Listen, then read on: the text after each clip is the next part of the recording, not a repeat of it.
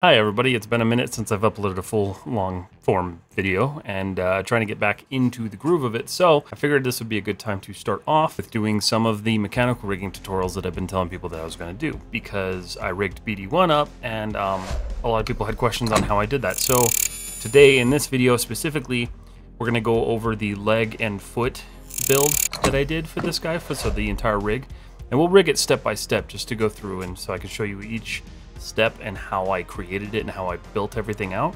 And then hopefully you can take that knowledge and then apply it to whatever models you're working on or whatever project you're trying to rig. This may not even be the best way to do it. This is just the way that I found worked best for me to rig and animate BD1 and get it to a point where it was a usable asset that I could then turn into some of my stream alerts that you guys have seen when I live stream. Which, if you didn't know, I live stream on YouTube, Twitch, and Instagram every Monday, Wednesday, and Friday.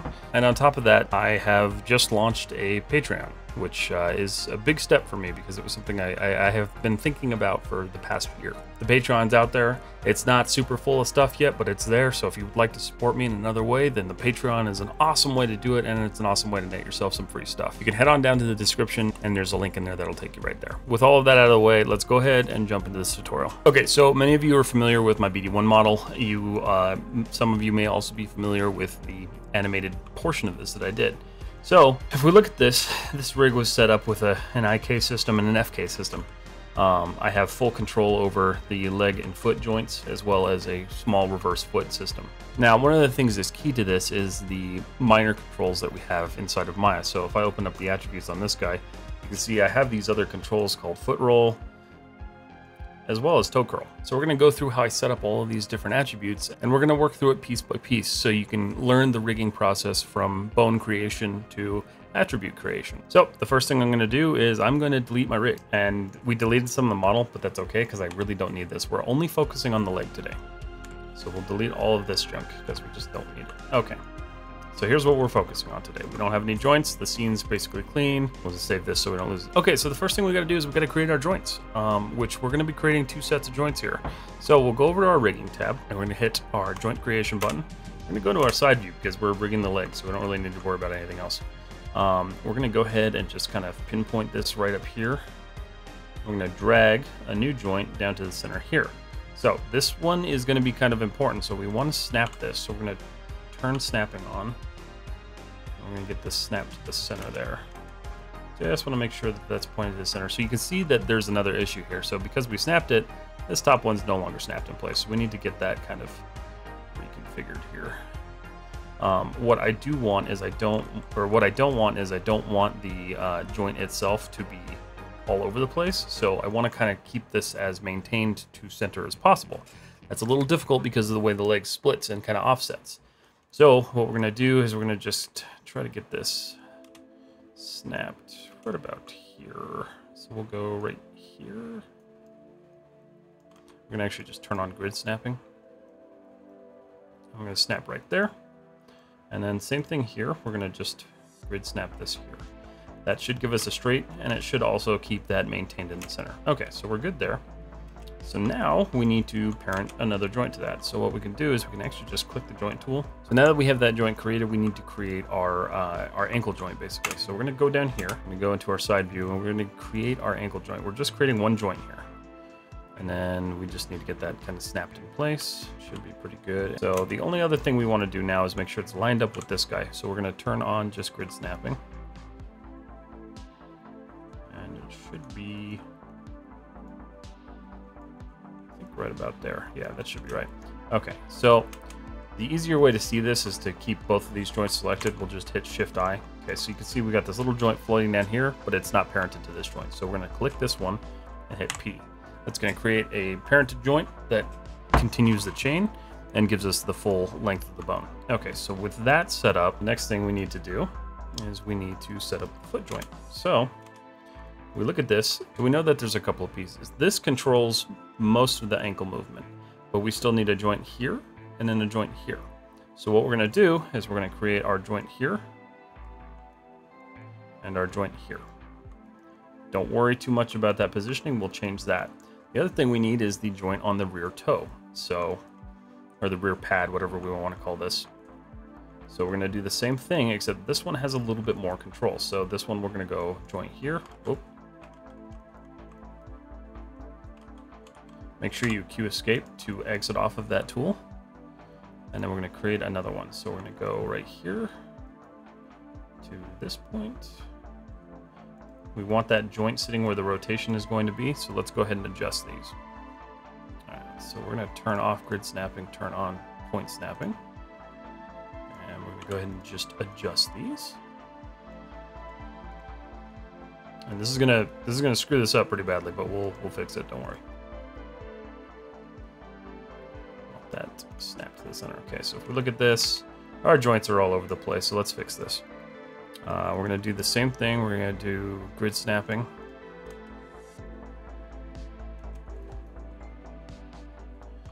And we're going to snap this main joint to this guy.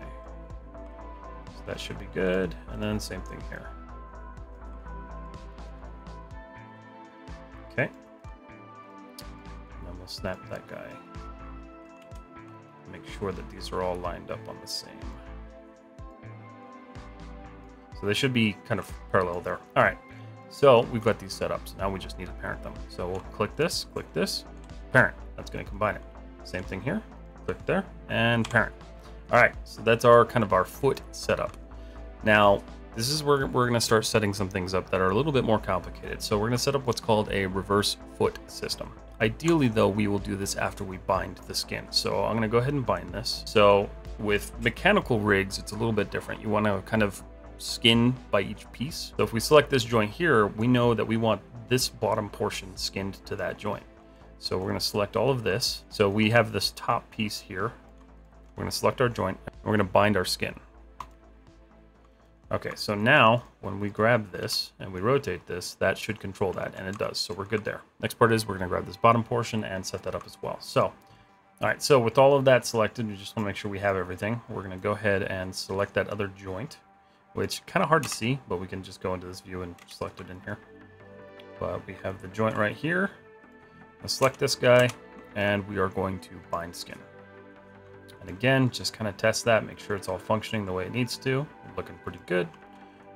One of the key things here that I'm going to test is just to make sure that if I rotate this, that's doing what it's supposed to. And so you can see right here that we have a bit of an issue. It's treating this like a traditional skin, so we want to actually change this. We want to unbind that basically. And I'm going to do the same thing to the top joint as well. But let's go into here. We're going to select this bone. So what we're going to do to fix that, we're going to go to our skin, bind skin. We're going to change this to bind to selected joints, and then we're going to change the skinning method to classic linear. This is going to just kind of remove all of the weight painting. So with that applied now, you can see that the only thing distorting is this top mesh because we haven't unbinded that yet. So let's go ahead and select this real quick. We got to select, which is just this top portion. Select this guy, go to skin, unbind skin. And then now we can go skin, bind skin, make sure all of our settings are correct, and hit apply. So now we should have no more deformation on there. And you can see it functions just like a robot should. So it's all just single piece, no bending, no deforming, nothing. That's what we're looking for here. Okay, and so you can see now that we have a little bit of an issue. We didn't bind this properly, so I'm gonna go ahead and fix that real quick. We should be able to just select the pieces that I need and select the joint and go to skin, unbind. That should clear that, and then we're gonna select this joint and then select these pieces and go skin, bind skin. So this is kind of how you can fix some of the hierarchy that you're dealing with here. So you can see that's functioning now, which is good. That's what we wanted. And it also depends on like what you're looking for. If you want this to rotate, we can do that as well. So we'll actually just kind of redo that process, and we will add this piece in there. And so we'll go skin, bind skin. Yes. And that should now give us that nice rotation there, which is really cool. All right, cool. And then we're gonna just kind of do the same process with everything else here. So we want to center this joint just because it's not currently centered. So we're gonna turn on our snapping once again, and we'll just snap this to the center. This one doesn't matter so much. We just kind of want it sitting there. So we're gonna take this, I'm going to kind of just go back to grid snap and snap it in place. We want to make sure that this is still following the same kind of layout as the other joints. Everything else looks fine. We need to fix it back there too, so let's go ahead and bind this skin, bind, test it just to make sure it's working again. We're good. Okay, so this one got a little screwed up as well. Okay, so we just need to fix this last one. So let's go ahead and we are going to, and then we're gonna just do grid snap again to that one. And then from here, we can just select that joint and then grid snap it back. And then verify everything's in the right place. We're good. That's fine. So we'll select this again. Don't think, okay, yeah, we'll select that, select this joint. We'll go skin, find skin. Yes. And then same thing, just hit G to repeat that. And we'll take this guy and we're gonna do the same thing. We're gonna select that joint there, this joint here, skin, bind, change it to weight blended and apply. Okay, so that should now hopefully function right. That's stretching the way it needs to. Make sure we didn't jack anything else up. Everything's good except for that guy because we got that error. Okay, so unbind, unbind, skin, bind, plastic linear, apply. Okay, that should be good now. So now if we go test this, we got nothing flopping around, nothing's flying around the scene. So looking at this, we can test it. We're all good to go. Okay, so that is the first portion of this rig. So the next thing we're gonna do is the reverse foot control. So we have to do two separate things with the reverse foot control. First thing we need to do is we need to set up an IK rig. The IK rig is what we're gonna be actually parenting the reverse foot control to. So we'll turn on our wireframe here. We're going to create that IK rig real quick. So we're going to go to our rigging. We're going to select this joint, and we're going to select that joint. We're going to hit OK.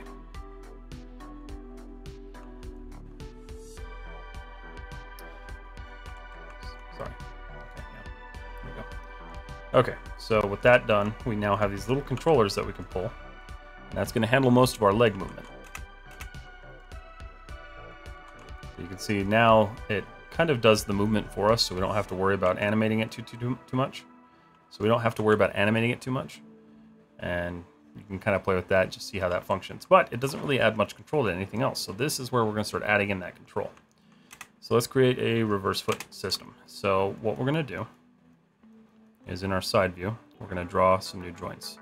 So generally you want to make these fairly large. So we're going to go to the back of the foot.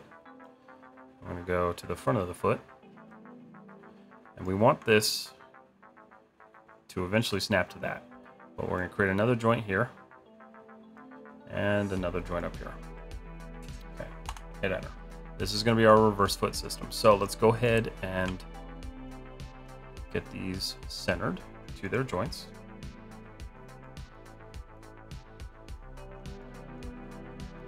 And don't worry.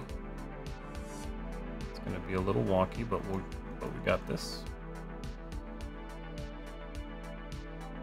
Sure that's centered there. Okay, so that's all set up. Let's go ahead and grid snap the rest of this just to make sure it's all in line. Joints can be really tricky, so you want to make sure that you are grid snapping them properly. That one's okay. Unfortunately, we have to do this to get this to snap together. Okay, there we go. So we're set up now. Okay, so the next thing we got to do is we need to add couple more IK handles. So what we're going to do, we're going to take this guy and we're actually just going to, here's what we'll do.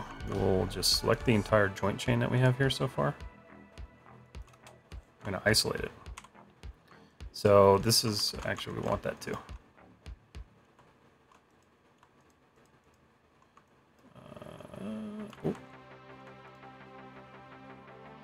Shift I. Shift I. Okay, so we want our IK handle in there. So we need to create another IK handle system through this foot or this toe. So let's go ahead and add that. So we're going to click IK, click here, click there, and then one more. Click here and click there. So what this does is this gives us these individual IK chains that we're going to parent our reverse foot system to. So if we go show, isolate, select, selected, we're going to actually just select all of our joints again and go Shift I to isolate. So we can just look at these. And we're going to parent each one of these joints to the IK handles themselves. Okay, so what we're gonna do is we're gonna take our bottom foot joint. We're gonna go click that. We're gonna click the IK controller. We're gonna go constrain, parent. We're gonna just move up the chain here. So select this joint, and then the controller, which is right there. Hit G to parent, and then we'll hit this top one,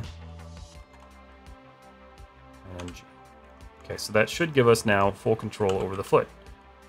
So now you can see, if we go into our other view, we have full control of the foot, as well as movement. So leave that as is. We're going to save here just to keep our data.